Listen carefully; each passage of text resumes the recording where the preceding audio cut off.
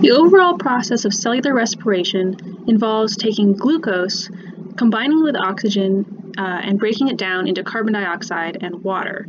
During this process, ADP is converted into ATP. Cellular respiration takes place in the mitochondria. A mitochondrion has a very characteristic appearance with a double membrane. The inner membrane has these long finger-like projections into the interior of the mitochondrion. These are called cristae. One cell can have many mitochondria if it is an energy-intensive cell. This is a micrograph of a section of heart muscle. These sections right here, which are sort of striated or striped, are the muscle fibers themselves, but powering those muscle fibers are all of these mitochondria. So one cell can be packed full of many, many mitochondria if that cell performs a very highly energy-intensive task. This is a very simplified diagram of a mitochondria, but it includes all of the pieces of the mitochondria that we need to know about. The mitochondrion has an outer membrane, then it has an inner membrane within it, and that inner membrane is deeply folded in many, many cristae. Cristae is the plural of crista, so you would say there is one crista, many cristae. The reason that it's so deeply folded is because the membrane itself, the inner membrane itself, performs a very important role in cellular respiration. The more membrane that we have per mitochondrion, the more cellular respiration we can do. So a deeply folded membrane allows us to perform cellular respiration more efficiently. Each mitochondrion can do more respiration than it would be able to if the membrane was smooth. Between the inner membrane and the outer membrane is a space. That space is called the intermembrane space because it's in between the two membranes. And finally, the space inside the inner membrane is called the matrix. So we have matrix on the inside, then the inner membrane, then the inner membrane space, then the outer membrane. Cellular respiration takes place over a series of stages. And I'm going to give you an overview of what all of those stages are before we go into the details about what's happening at each stage. So we're starting with a glucose molecule. Here's glucose over here on the left. And the first stage for this glucose is to undergo something called glycolysis. During glycolysis, we take our glucose and we split it from one 6-carbon sugar into two 3-carbon sugars. Those are called pyruvate. So glycolysis is the first step, and glycolysis actually does not take place in the mitochondrion at all. It takes place in the cytoplasm of the cell. Those pyruvates then get moved to the mitochondria for stage 2. Stage 2 is something called the citric acid cycle. So pyruvate is transformed into something called acetyl-CoA. Acetyl-CoA then enters into a cycle, the citric acid cycle. Much like the Calvin cycle, this involves creating something and then regenerating the initial starting materials for the cycle to continue. The outputs of the citric acid cycle are CO2 and 2 more additional molecular batteries. These are high energy molecules. They contain a lot of energy, but they are not ATP. And so most of the enzymes of your body cannot use these 2 molecules. They are called NADH and FADH2. Okay. So the last stage of cellular respiration is to take those NADHs and those FADH2s and use those to charge up ATP. So most of your body can't use these two molecules, so we're going to transform them into ATP, and we're going to do that using something called the electron transport chain. This is very similar to the electron transport chain that we're familiar with from photosynthesis. The electron transport chain uses oxygen and it creates water as a byproduct. Okay, so where does the ATP come into this to this whole picture? You actually make ATP at every one of these stages. At glycolysis, you make 2 ATP per glucose. During the citric acid cycle, you generate 2 ATP per glucose. But during the electron transport chain, that final step, converting NADH and FADH2, and using that energy to generate ATP, that creates a net total of 32 ATP per glucose. And that's the stage where oxygen is involved. So without oxygen, you can't run your electron transport chain, and you cannot generate this massive amount of ATP that you need to survive. So, glycolysis. Glycolysis is the first stage of cellular respiration. You can parse this word. We've got glyco, which is another root word for sugar, like glucose, glyco, and lysis. If you remember, lyse always means to break. So this is the sugar breaking stage. We're going to start with glucose, and we're going to break it apart into some smaller molecules that the cell can then deal with more easily. Glycolysis takes place outside the mitochondria in the cytoplasm of the cell. We're going to start with a glucose.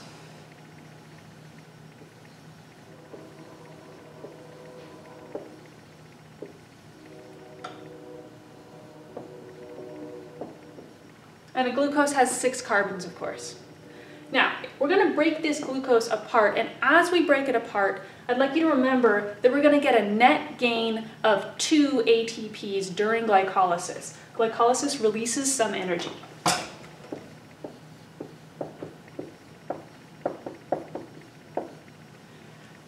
And so this process of breaking apart glucose into smaller sugars is an exergonic process. However, it has an activation energy. If this is glucose, and this is our final product of glycolysis, which is a molecule called pyruvate, then we've got to get over this energy hill. We have to put in some energy to get over this hump. This is called the energy investment stage. So we're going to take glucose and we're going to transform it into another 6-carbon sugar called 1-fructose bisphosphate, but I'm not even going to write that word down because I don't need you to know it.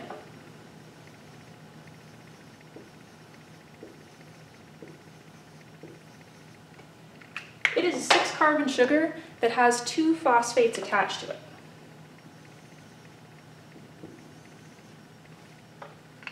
Where did those phosphates come from? They came from ATP. So before we get any energy out, we have to put some energy in.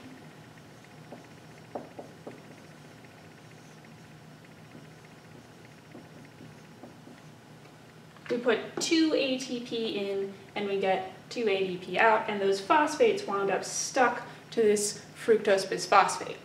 Fructose bisphosphate is very unstable. It falls apart on its own into 2 3-carbon sugars.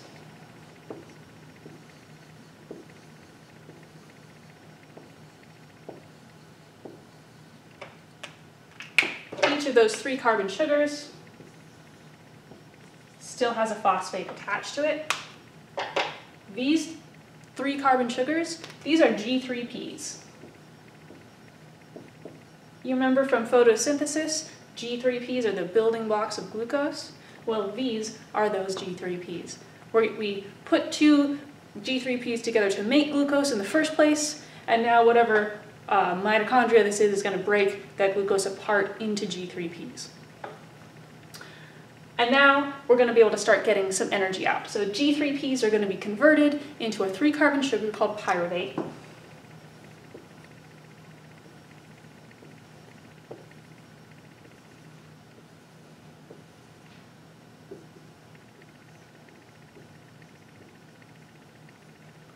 And during this process, we're going to get some energy out. Now we're coming down on this part of the energy diagram. We're releasing that energy.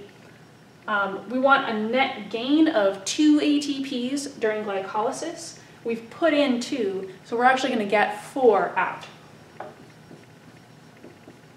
4 uncharged ADPs are going to come in. 4 charged up ATPs are going to come out. We are also going to make something else. The additional thing that we're going to make is called NADH.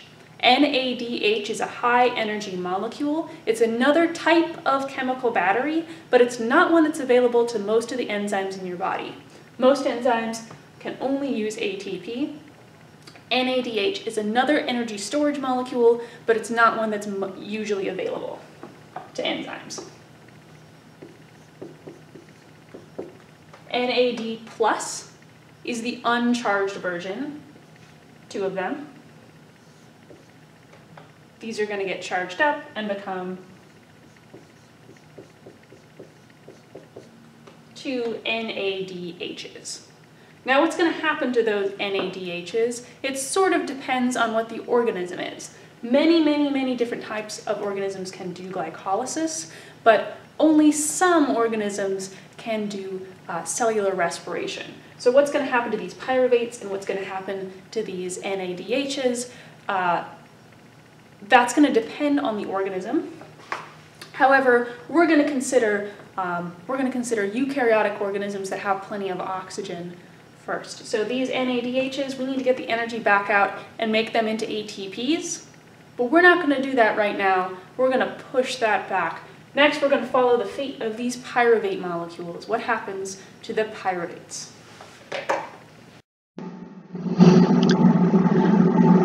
So let's follow the fate of that pyruvate. Pyruvate is going to be converted into another molecule that enters into the citric acid cycle, and eventually the pyruvate is going to be completely broken down into carbon dioxide.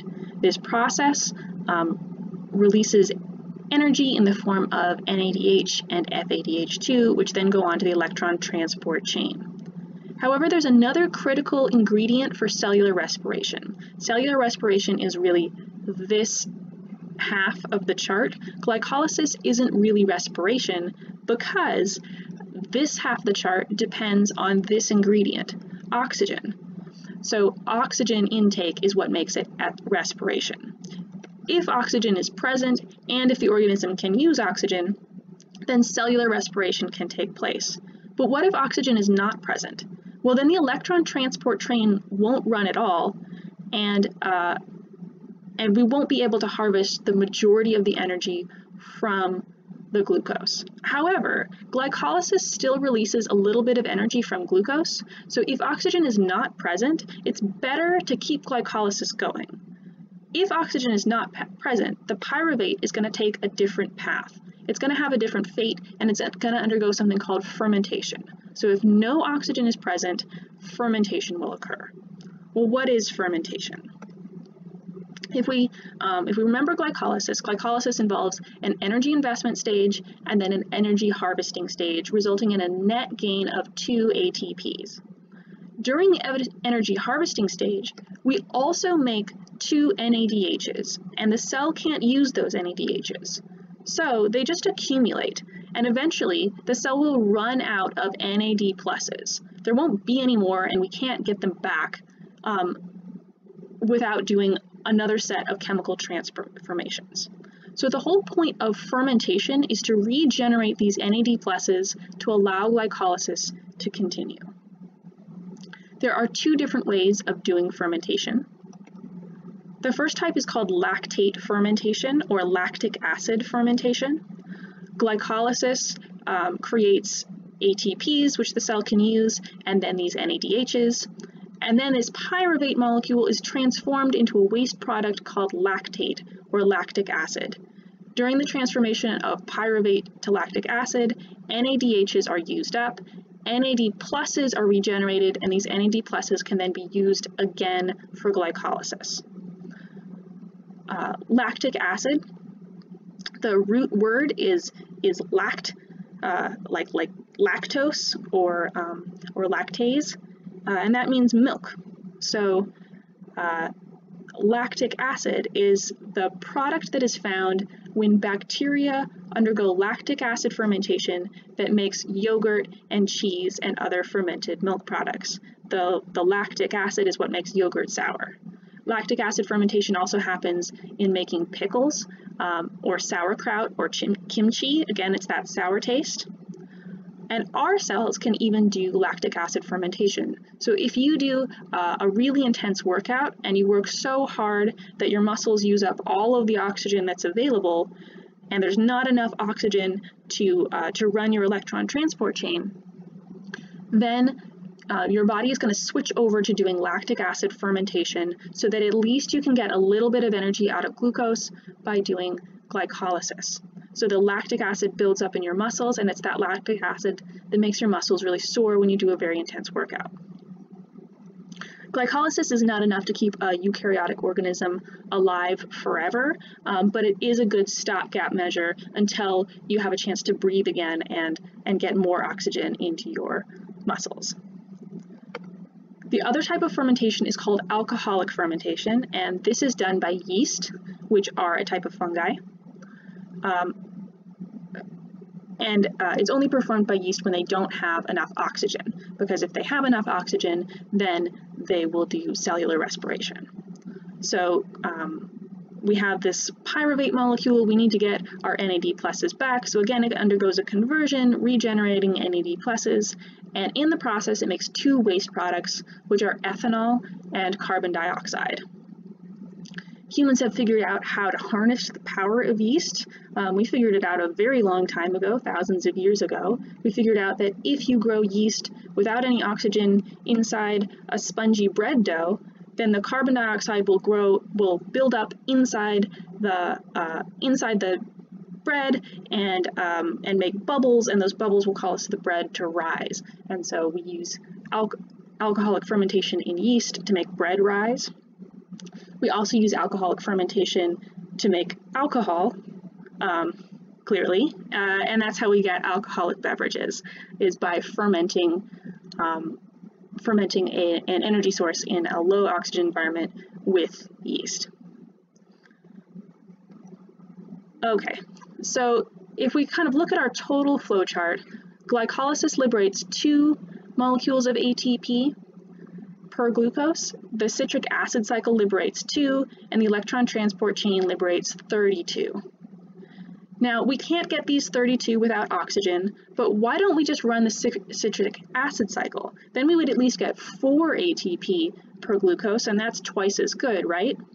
Well, the problem is that the citric acid cycle has an enormous output of NADHs. So if you ran the citric acid cycle without oxygen, and you weren't able to run your electron transport chain, then you would run out of these NADHs very, very quickly. And then you wouldn't even be able to perform glycolysis. So fermentation has to happen before the citric acid cycle when we only have 2 NADHs to deal with. All right, next time we're going to be considering the case where oxygen is present and we can start the citric acid cycle. What is the citric acid cycle? How does it produce these NADH and FADH2 molecules?